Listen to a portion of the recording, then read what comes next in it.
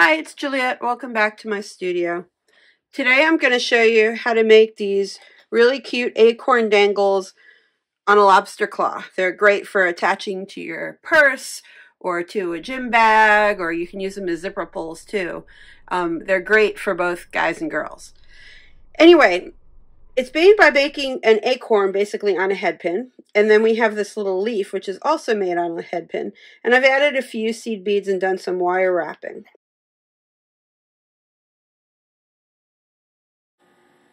Hey, it's Juliet. Welcome back to my studio.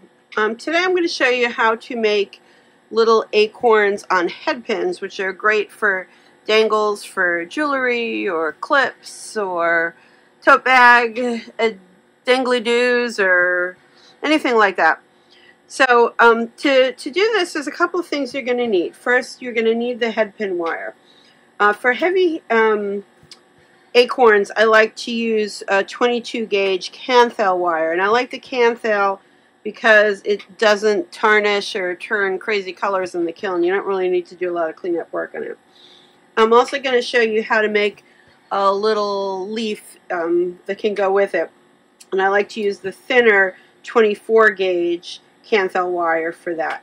I get both of these on Amazon. There's a number of suppliers where you can get them.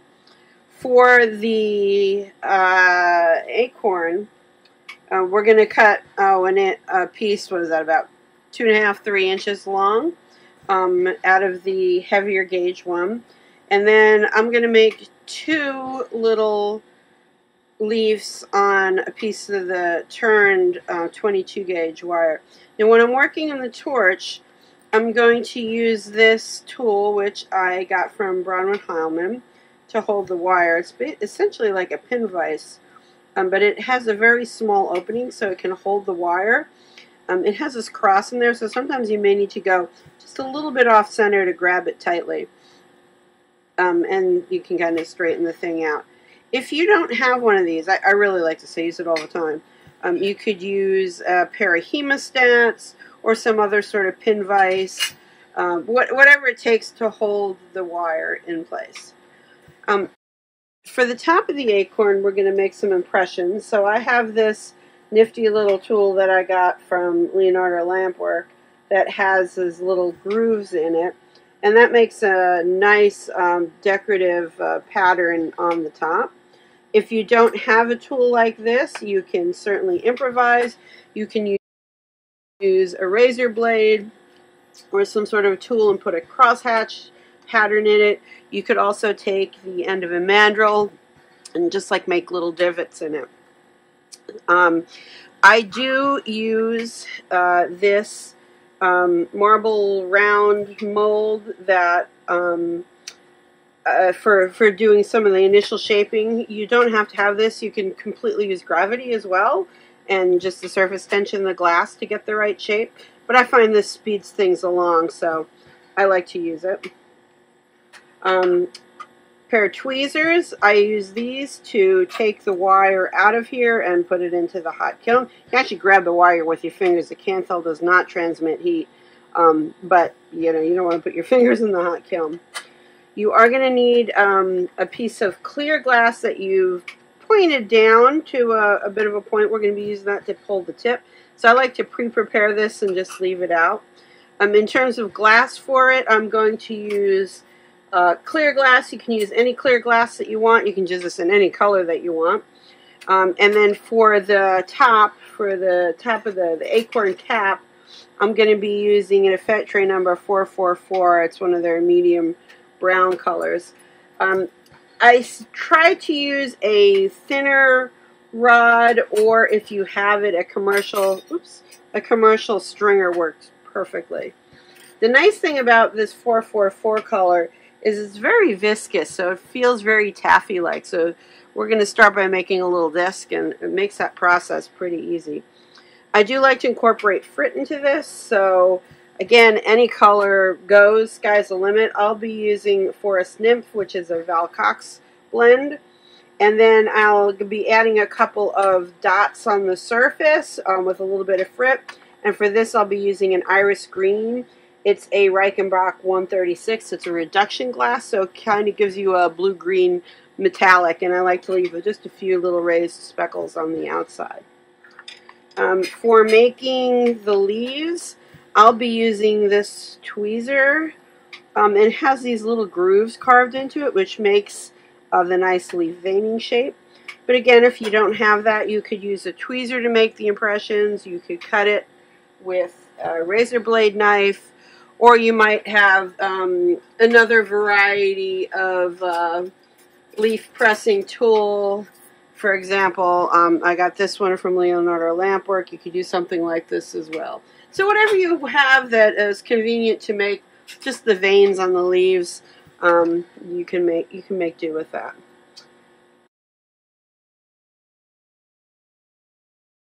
Okay, so let's make the acorn. So I took the 22 gauge wire and put it into the tool here. So let's get started. I'm going to start by using the 444 in a commercial stringer.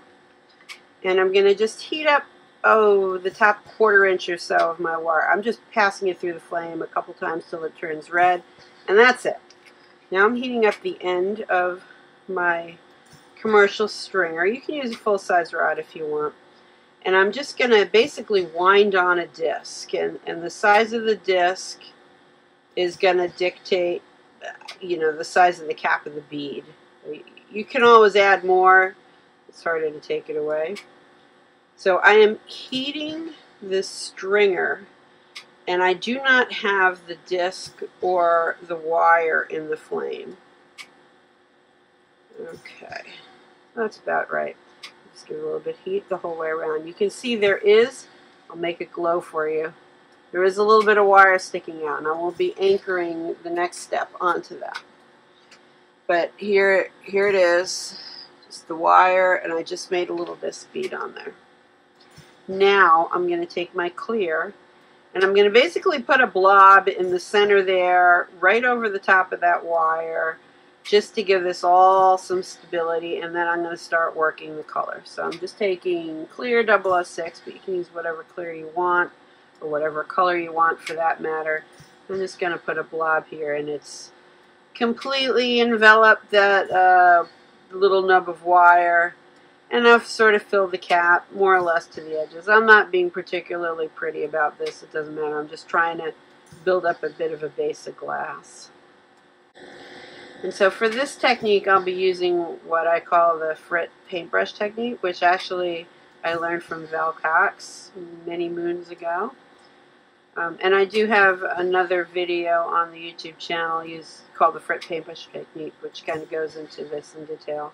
But I like the look it gives you because it uses the translucency of the glass and the intense colors of the frit in a neat way. I just like to take advantage of it. So I'm just kind of marvering this right now, just to get it loosely into a conical shape. I'll just make the next steps easier, and just fill in a few little holes there. It'll just make it a bit easier. You don't really have to be exact at this stage. I'm just getting a rough shape here. Alright, so what I'm going to do is I'm going to take my clear rod, heat up the end, just touch it into my jar of frit, and I picked up enough. Whatever sticks to the end, you don't have to jam it and get it completely close, covered.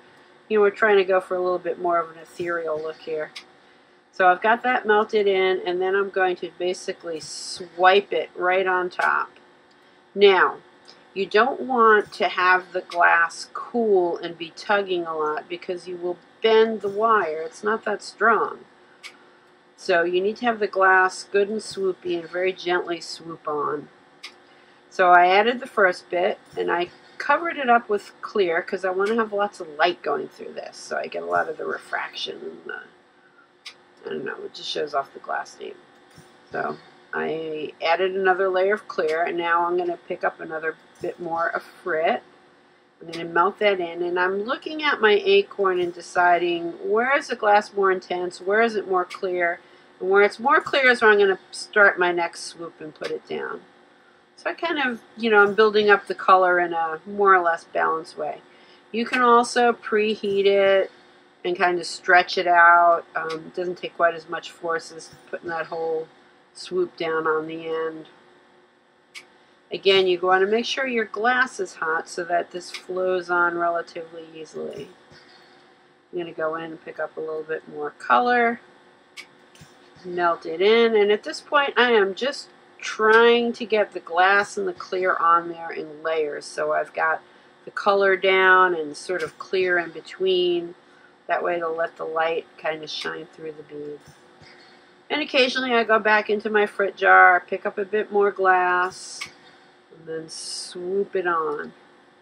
You can see when I swoop it on, the color goes on the bottom and it automatically encases it a bit in clear. But sometimes on the edges I need to put a little bit more clear. If you push on your wire and it gets bent, you can take your rod or a tool and straighten it back out. So I'm just about at the point where I think I have enough glass. I want to put a little bit more color at the bottom, so I'll pick up another few little grains of frit. Just kind of put them on there and swirl that around just a bit. Okay, and we'll cut off that clear and set it aside. All right, so now I want to just do some basic shaping. So at this point, I lost a little bit of the edge of my cap, but that's okay. We can build it back up in a bit. So at this point, you can completely just use heat and gravity to shape it and get it into an acorn shape. I want to melt in those gaps between my wraps. You can kind of see the light. Some of the frit is on the surface, which is okay. Although later we are going to be reducing it, so if it's a frit that turns icky in the reduction, you want to make sure you coat it with clear at this point. I can use gravity to kind of let it go up towards the bead cap and fill in any gaps that might have been there. And that sort of makes it a bit stubby. I can put it in one of the bead cavities, a marble mold. You could use the top of a brass press. I'm going to straighten this out a little bit. Whatever you have, a marber, a desktop marber, just kind of get it in the roughly conical round shape. Alright, so I'm going to go back and grab my stringer and I'm going to fill in. You can see right there where some of it popped off. I'm going to heat my stringer and just have a little bit of heat on my acorn. I'm trying not to get the metal too hot. And just add a little bit in there to fill in that missing bit. And that's okay. So the next step, once we have that in there, is to kind of adjust the shape and the angle of this. And we are going to put another whole wrap around this outer edge. Now when I'm focusing the flame on this outer edge, because it's still got those bumps from where I wound it on, it can deflect some of the flame towards the wire and it can become weak there. So if you turn up your oxygen or turn down your propane, you can make your flame a little bit more concentrated. I'm using a miner, so depending on your torch, you may have to work it a little different, but just be cognizant of that. So now what I'm going to do is I'm going to take my stringer and I'm going to just put another wrap around it, but I am kind of dotting it. I'm going touch, touch, touch, touch, touch, working my way around. And part of that is because I've got the glass up in the flame, not the glass rod, not my bead. And I'm deliberately doing it that way because I don't want to get too much heat on the wire. But I also want it to become three-dimensional, so I'm trying to blob down a lot of glass there. And blob is the right word to use. So now I'm going to take this little presser tool and I'm going to aim the heat just at that edge, and I'm trying not to get too much heat towards the wire. And you can go back and forth from one side and then turn it 180 degrees, the other side, kind of keep your wire straight, and then fill in. But the idea here is for the outer, maybe a quarter to a third, you're using this to impress into the shape and just like make little divots in the cap. that is on the Acorn. And I just found this little tool is nice for that. And as you press it, it gives you kind of that nice defined ridge on the end. If you heat it up a little bit too much, you can go back and touch it up. If it didn't squish down enough, go back, add a bit more heat, and press it again.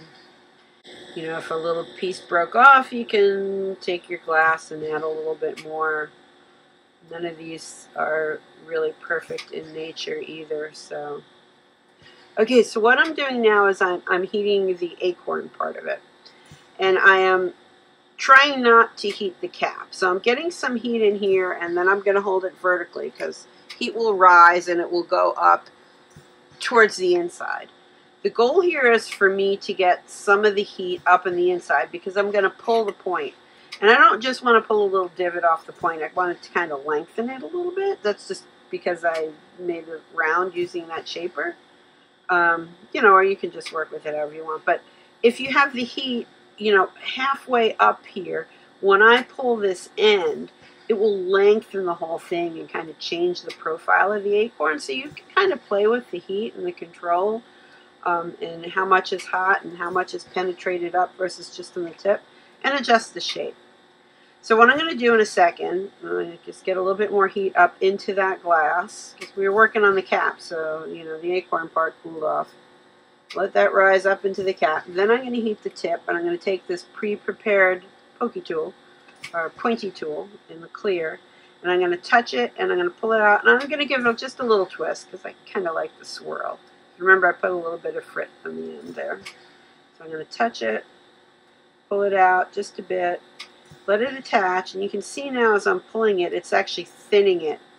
Now this, since it was a cold joint, it came right off.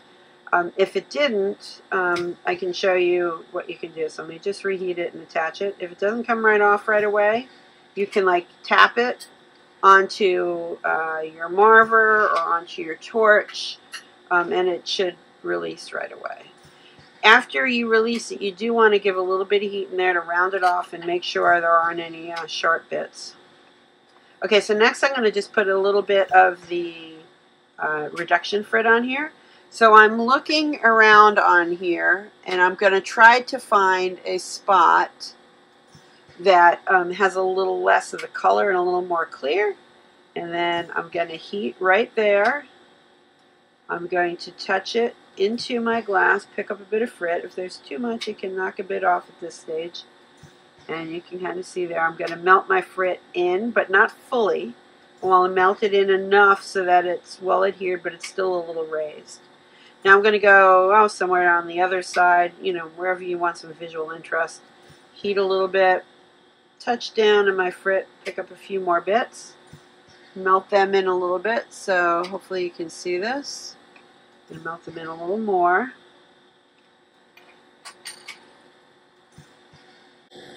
So they're good and attached. And now I'm going to make a reduction flame. So I'm going to turn my oxygen down. You can see my center candle is sticking out. And I want to just kind of be past the end of that and just kiss it around on here. Now sometimes you need to change the angle so that you're reducing around all sides of those raised frit beads. So hopefully you can see that. It's got the raised metallic in it. It's a pretty blue-green color. If for some reason, you know, your point here gets a little bit icked, you can reheat it and pull it out. However, that may take some of the reduction off, so you may need to go back and reduce again. So you can go back and forth until you're happy with it. Okay, so we're ready. Now, at this point, I could take it off with my fingers here because this wire doesn't transmit heat, so it's cool enough I can pick this up. But I'm not going to do that. I'm going to use my tweezers because I don't want to put my hands into the hot kiln. I'm going to take that off. I'm going to put it in the kiln. And guys, be sure to click on part 2, which will be linked right here, so that way you can see how we made the leaf head pins and assembled the entire keychain.